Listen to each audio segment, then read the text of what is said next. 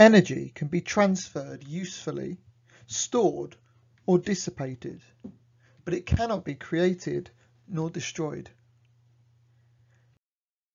In a closed system where there are energy transfers, there is no net change to the total energy. However, in all system changes, energy is dissipated, so that it is stored in less useful ways. This energy is often described as being wasted, such as the sound energy that's being produced by this washing machine. Remember, the total energy has no change. The total input will always equal the total output.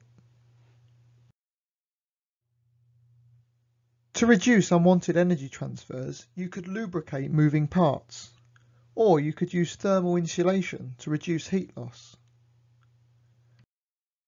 To reduce the cooling of a building, the thermal conductivity, which is a measure of the rate of energy transfer by conduction across the material, should be as low as possible, and the insulating layer in the walls should be as thick as possible.